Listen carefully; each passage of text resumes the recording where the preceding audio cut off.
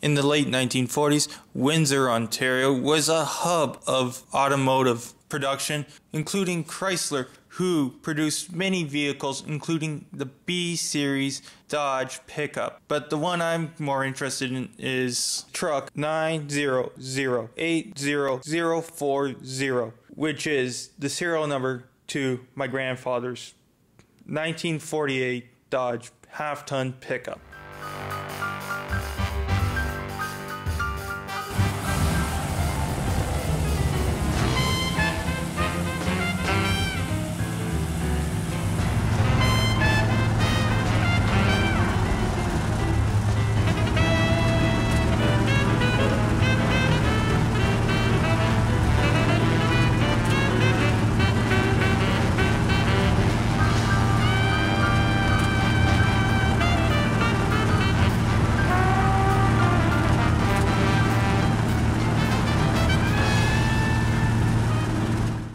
As you know, I was in the family hardware business in Charleston back in the 50s.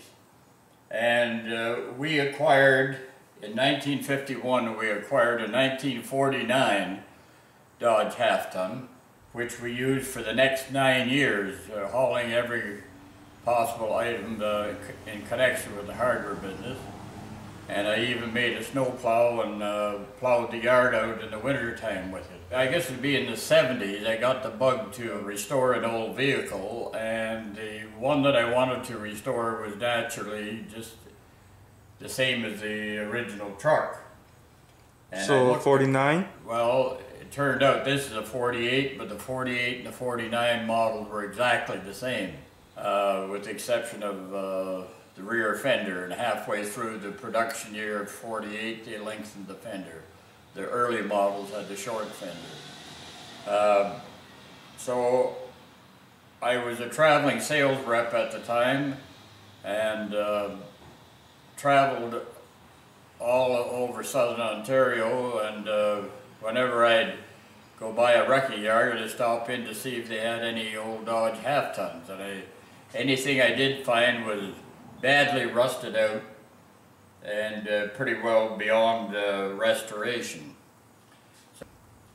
So one day I'm traveling between Niagara-on-the-Lake and Niagara Falls along the Niagara Parkway, and out of the corner of my eye I spied this truck sitting beside a residence.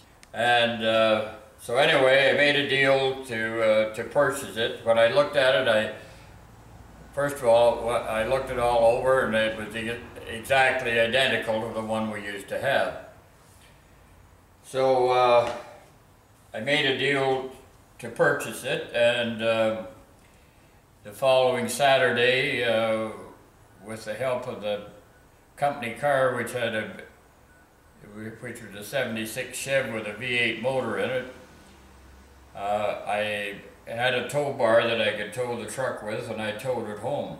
When I first saw the truck, I was very, very upset. I thought, holy heavens, how is he going to get that home?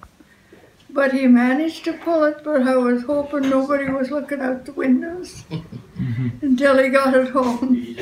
But he managed it home, and in time he worked with it, and I think it looks pretty good now myself.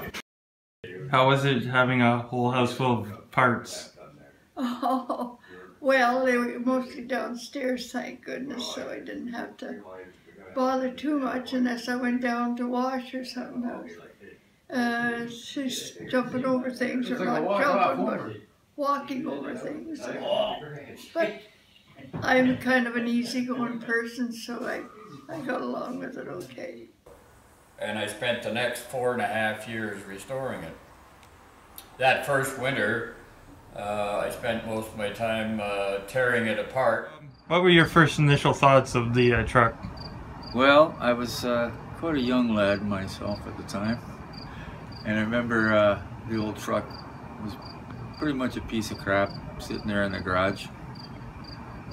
Slowly but surely there started to be parts all over the house, sanded and painted. And I remember the day the frame came home on this trailer.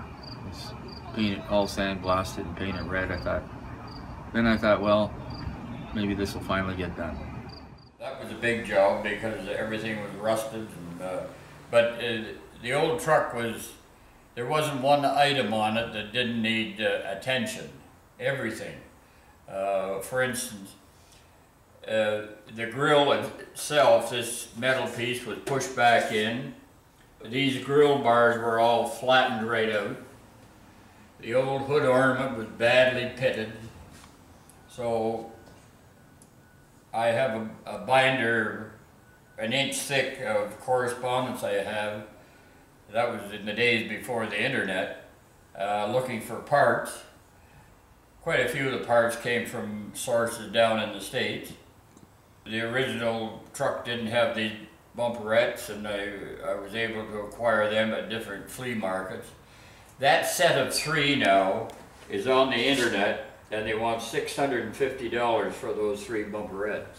So I guess everything else is pretty well described in the book that I did on it.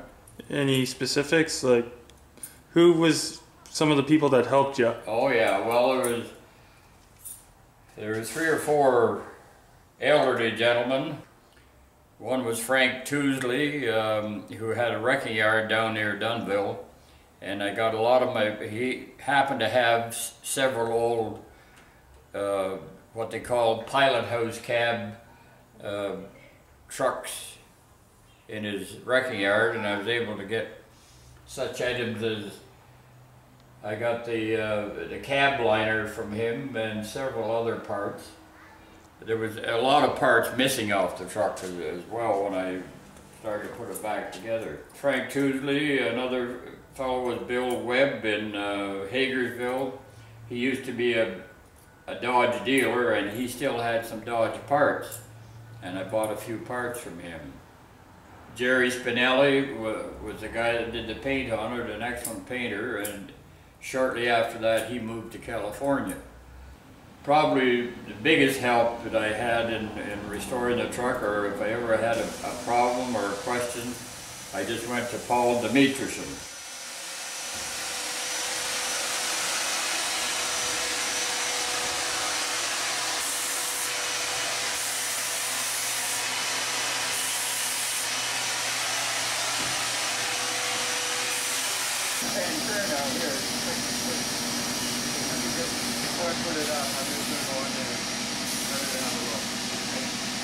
What were some of the stuff you worked on there with? Mostly the engine. I think mostly the engine, right, Ralph? Okay. Yeah, we did the valves once. We did head gaskets a couple times, and maybe odds and ends. Paul is very knowledgeable on not only old vehicles, but the new modern ones as well. But the problem with Paul was he would do work for me on the truck, but he never wanted to charge me the going rate. He would just charge me a nominal figure, and because it was for my old truck. When you're going north, you and Elaine stop in and have a nice breakfast. And as recently as this week, I had it out to adjust the rear spring bushings.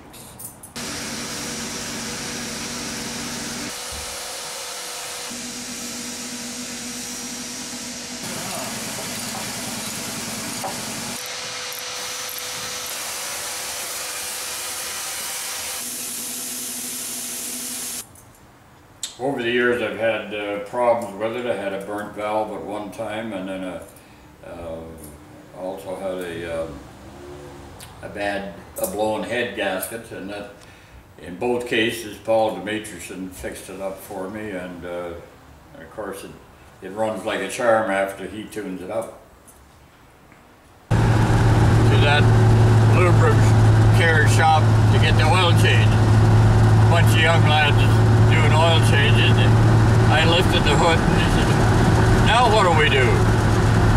They didn't have a clue.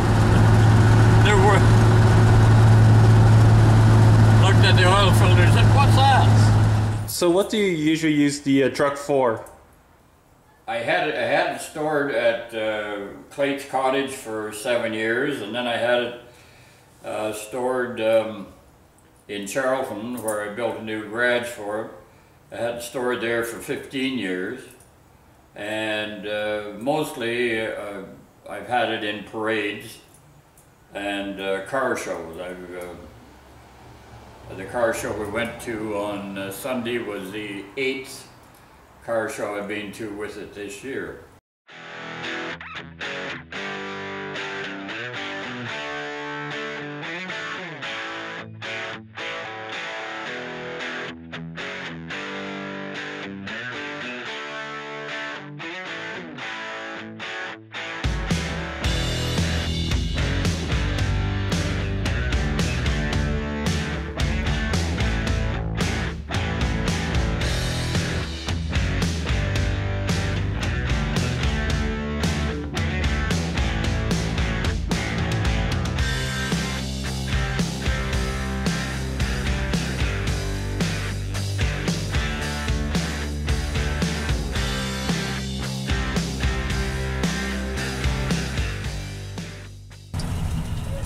And Clayt made a trip to Clearwater Lake to pick up some stuff. Oh wow, all the way to Clearwater? Eh? All the way in Clearwater? Yeah, and pick up some barrels at for Clayt's dock. That was just after he bought Wassiosa.